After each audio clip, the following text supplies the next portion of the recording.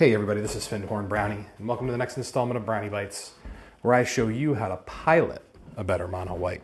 That's right, today we're talking about piloting in mono white, and this one is a little bit longer and a little heady, so strap in.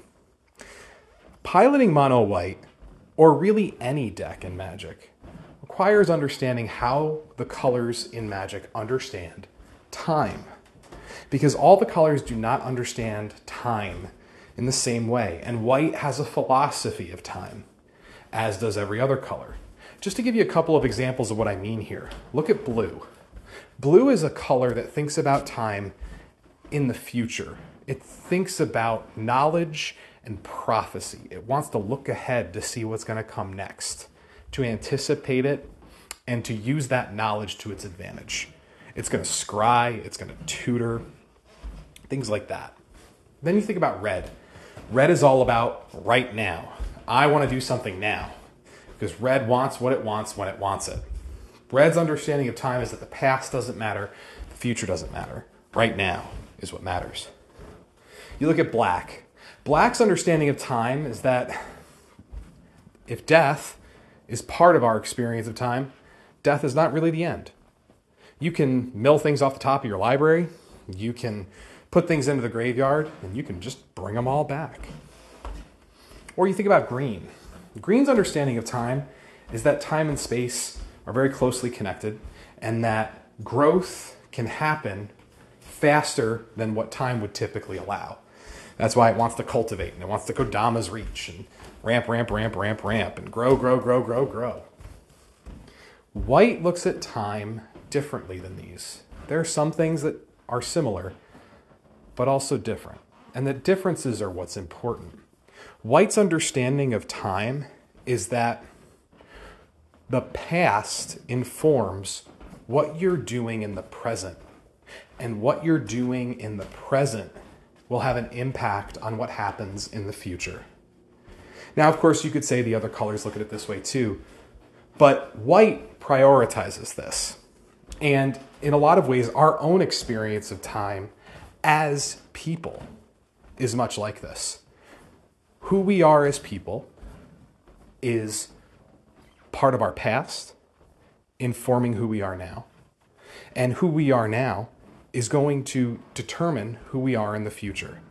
The actions that we took shape who we are, and the actions that we take now shape who we will be. When you pilot mono white, what you find out is that sequencing is critically important. Not just sequencing within your turn, but sequencing across turns. So what you find as you play mono white decks is that on the one hand, if you sequence well, you're going to gain a very overwhelming advantage that is hard to deal with. And if you sequence poorly, things fall apart very quickly. It becomes hard to protect what you've done before, or it becomes easy depending on how you sequence. What you're doing now is either going to set up your next turns, or things are going to fall apart. That's one of the struggles with mono white, and I wanted to do this Brownie Bites to talk about that. If you struggle with sequencing in Magic, generally speaking, the problem is that white is going to punish you for that. And that, a lot of times, turns people off. I will be honest about myself. It's a struggle that I have. Sometimes I get really excited about a card or a play that I want to make.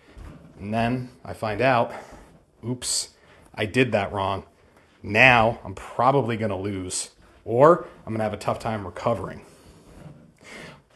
On the other hand, when I've gotten really experienced with a deck and feel really comfortable with it, gotten a lot of reps in, and I go play that mono white deck, I find that I know which sequences to do, how to order things, so that we get to turn 5, maybe 6, maybe 7.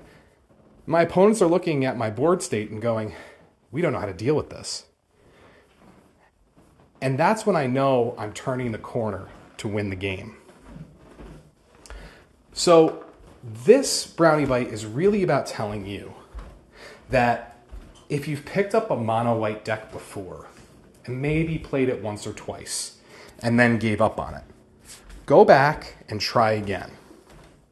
Because mono white really rewards experienced, good piloting.